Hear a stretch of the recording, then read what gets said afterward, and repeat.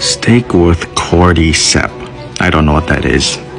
Anyways, okay, steak, salt, potatoes, Yukon, boil, cold water, I'm assuming. Okay, what? Why not just salt the water? Chestnut and white oyster mushrooms. Okay, choppy.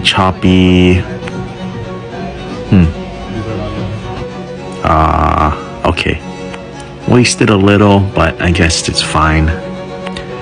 Alright, butter. Oh, very runny palm puree. Okay, scoring it. And spraying the oil on there. Okay, hope he moves it around to get a nice sear. Chop's pretty good. Bald spot in the middle.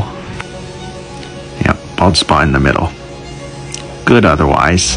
His burner can't keep up with 2 steaks in there. That's why I always cook 1 steak at a time on my crappy burner like he has.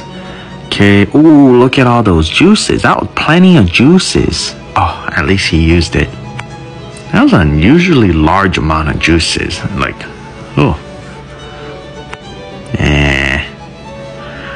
I don't like those potatoes. That's too runny even for palm puree. And the steak looked thicker earlier. Oh, it's like potato water. Oh. Steak looks fine, but it's ruined. It's ruined.